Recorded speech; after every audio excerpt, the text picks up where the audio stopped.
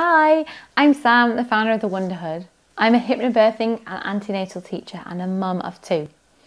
I believe that all births are unique, and no matter the place or type of birth you choose, if you have the knowledge and practical tools, then you can confidently approach birth in a way that is right for you, your body and your baby.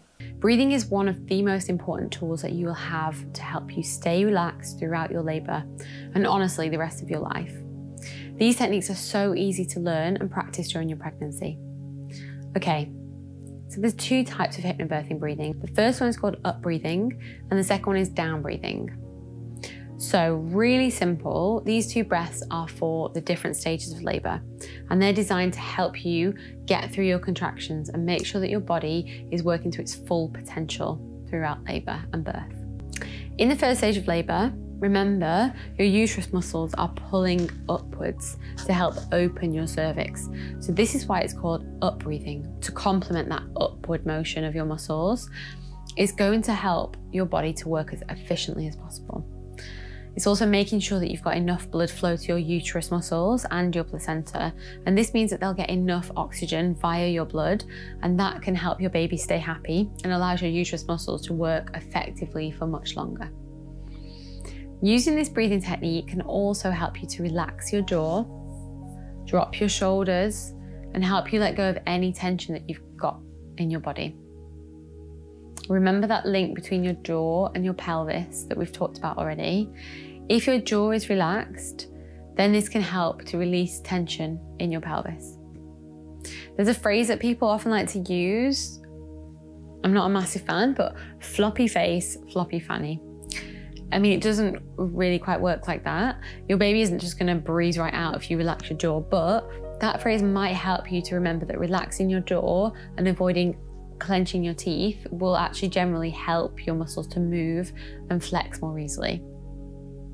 The other brilliant thing about this breath is that as you breathe out, you'll produce loads of oxytocin, absolute winner. Birth partners, this breathing technique is also super important for you too, so you also need to conserve your energy. So it's a really great way to help you with that. If you are keeping calm and relaxed, then the mum or birthing person is more likely to mirror you. So then you're both lovely and calm. Okay, this breath is really simple. So you take a deep breath in through your nose,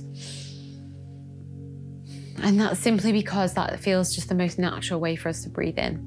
And then breathe out slowly through a slightly open mouth. So your breath out should be naturally longer than the in-breath, and that'll give you a lovely feeling of release. And remember, on the out breath, that's when you produce the most oxytocin. Okay, so in through your nose and out through your mouth. So in terms of counting, it's totally your decision. Personally for me, I don't like to count as I find it distracting. I think because I'm small and my lung capacity, it just never fits with the standard counting. But anyway, if you don't want to count, then absolutely fine. But if you think counting might help, then you could count in for 4 and out for more. But just do what feels right for you. Okay, so let's try it together now. Take 3 deep up breaths. So in through your nose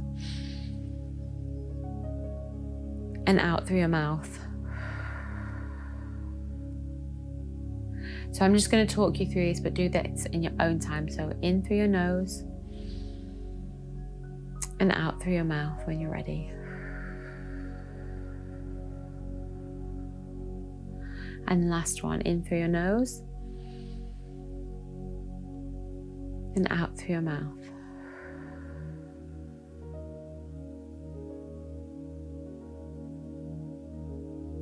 Okay, hopefully you'll notice a little bit of a difference now and you'll feel a little bit more chilled. I know I definitely do. That is oxytocin. So you can use this in the first stage of labour, so during early and established labour. And you should start using it as soon as you need to, once your contractions have started, and then all the way up to when you're ready to push. When you first feel a contraction coming, you can start to use your breathing and then continue as it ramps up. And then as it starts to pass, you can slowly go back to your normal breathing and then repeat. So you should practice your up breathing as much as you can during your pregnancy so that it'll be really easy and natural for you to use once you're in labour. You can also use this breathing technique in everyday situations, so before a midwife appointment or a scan, or if you've got a big meeting, or basically any time that you're feeling stressed or overwhelmed or anxious even. Remember your up breathing, as it can really help you to relax and stay calm in those moments. So the more practice you can do before labour, the easier these will be to use, and they'll come as second nature to you when you need them.